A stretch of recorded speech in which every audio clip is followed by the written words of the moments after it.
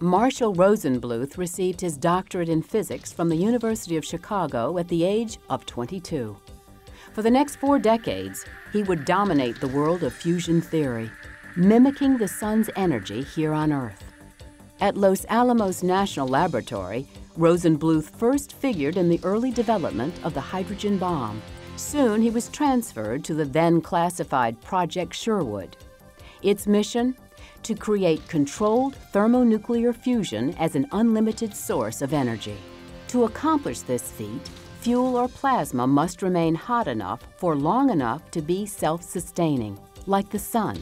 Rosenbluth pioneered the understanding of instabilities faced at 1 billion degrees. His innovative and collaborative work in the 1970s was instrumental in the success of experiments conducted 2 decades later at Princeton University's Plasma Physics Laboratory. Today, Rosenbluth is involved in the physics design of the International Thermonuclear Experimental Reactor, or ITER, a proposed large-scale international experiment to test the feasibility of fusion reactors.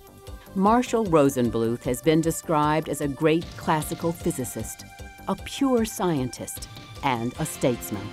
Long before glasnost, he was leading the way in international scientific collaborations.